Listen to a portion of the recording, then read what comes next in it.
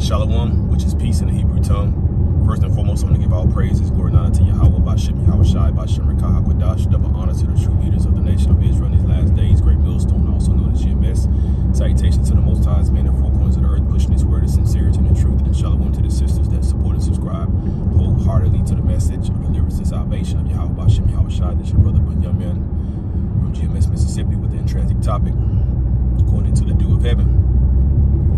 Because before there was rain, the earth was watered by the dew of the heavens up above. And that is what nurtured your farm areas, your vegetation, and your agricultural stock. And it was prophesied by Noah that the rain would come and cover the face of the earth. And that's where you get the story of the flood and how the Heavenly Father destroyed the first world, or the first earth, by way of the flood. But the dew of heaven was the only thing that was common in that time. And there was no such thing as the precipitation falling down from the skies. There was no such thing as water pouring down as a shower upon the earth beneath. So the prophesying was ridiculed, it was mocked, it was laughed at, and it was not taken seriously, you know, as many of the Heavenly Father's words. But when that rain began to fall, little by little, sprinkle by sprinkle, then drop by drop, you know, because you have different phases of the rain, to where you can have a mist, you can have a sprinkle, and then you have a full-fledged cloud that opens up, and it literally pours down very forcefully. And when that began to happen,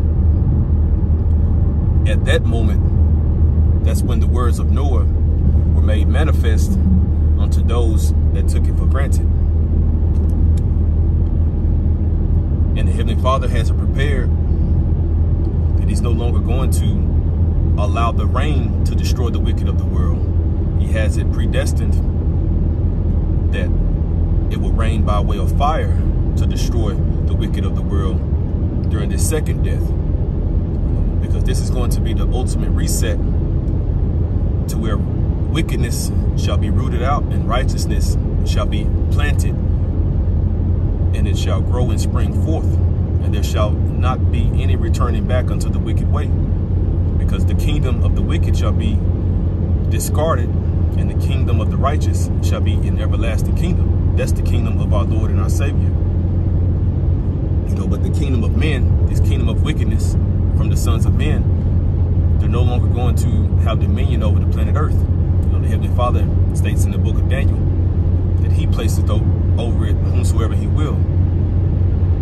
But in due time, He's going to place over it someone that is worthy, which is His only begotten Son.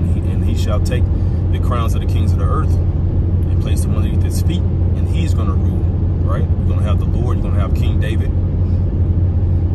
and then the hierarchy is going to trickle down from the 144,000 of the Most High's elect, you know, that those particular different classes of people, because the scripture says that all of Israel shall be saved, you know, but you still are going to have those that suffer for Yahweh Shai's sake in this time and rule in a different manner, right? As it's written, you shall sit on the 12 thrones judging the 12 tribes of Israel. And you have those that are going to be reminded and shamefaced at them not taking the word of the Heavenly Father seriously while they had the liberty to do so. You know? But as the dew up above is covering the face of the earth right now, as you can see on my left and on my right, you know, the visibility is not very good. But that's how the Heavenly Father is going to cover Babylon the Great. You know, the scripture says that it's going to appear as though it is a lake of fire. And when you look at a lake, and you look at a body of water, that body of water appears as though it's never ending. When you look from one end unto the other, all you see is a horizon of straight edge water, you know, horizontally from left to right. There's a cut edge from the water into the skies. And that's how the Heavenly Father is going to cover the earth during the time of judgment, right? Because in the book of Peter, it says that the earth is reserved unto fire. And that preservation that the Heavenly Father has, once he takes that lid off, there's no turning back. You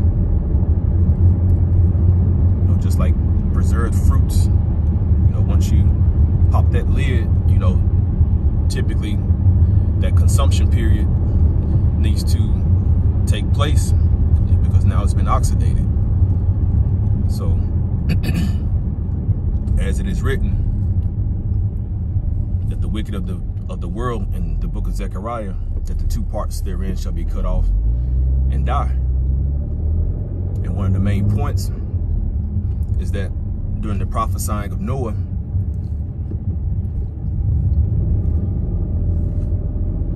on behalf of speaking and being the mouthpiece of the Most High Yahweh, that there shall come rain in due time, and no one prepared their hearts, no one prepared their minds outside of those particular 7 souls that the Heavenly Father ordained to recreate life as he destroyed all of the other wicked and evildoers.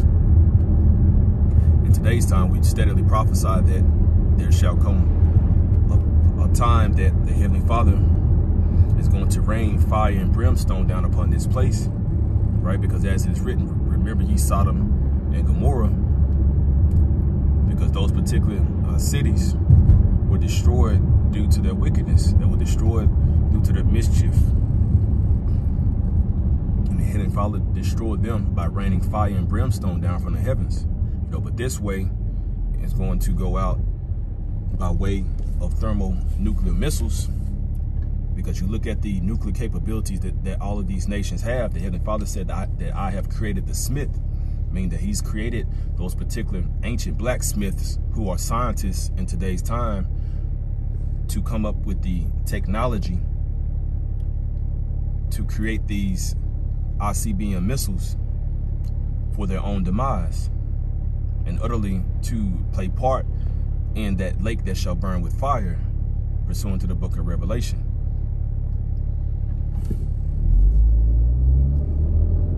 And once World War III is in the mix, and all these nations are fighting one against another, the Lord is going to appear in the clouds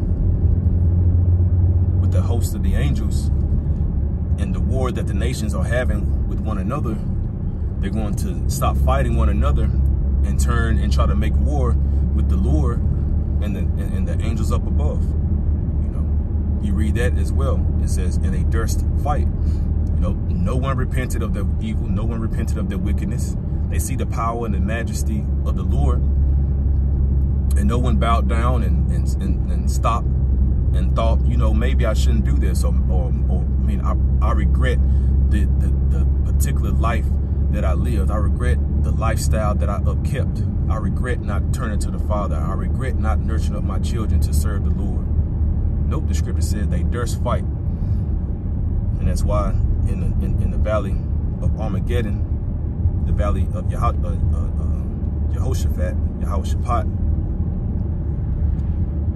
the valley of decision, right? There shall be many slain. And people don't understand that the Heavenly Father is just not this complete unnatural balance of all love as the world has tried to implant inside of our minds, but he is a complete balance of love and hate, right? It says wickedness he despiseth, you know, sin and the sinner the Lord hateth. You know, for a long time we've been brainwashed to believe that the Lord does not hate the sinner, he hates the sin. And that makes absolutely no sense. It's like hating the slapped, but not hating the person that slapped you, or being mad at the punch that gave you a black eye, but not mad at the individual who punched you without a cause. Like, none of that imbalance of emotional immaturity makes sense. But through the simplicity that is in Yahweh Shai, the world is entangled up into the cares of this life, in which they listen more so to the people of the like mind. So individuals with cares of this world speak different things that are persuasive and on a better level to understand than people who don't have the cares of this world. That's why the love of this world is enmity with the Lord, because the love of this world, it does not give you that balance that you need in order to make proper judgment calls and proper decision making. But as the dews of the heaven were once upon the face of the earth, and then the flood came and washed them all away, the rainbow is in the sky in today's time to let us know that there shall not come another flood upon the earth. But the prophets are out there letting us know that there shall come a flood of fire that shall rain down upon the wicked. And that is a day that is for to come.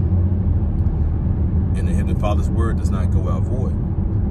So it's either prepare for it or take it for granted, just as the time of Noah. The scripture says, remember ye the days of Noah. Until next time, I say shalom.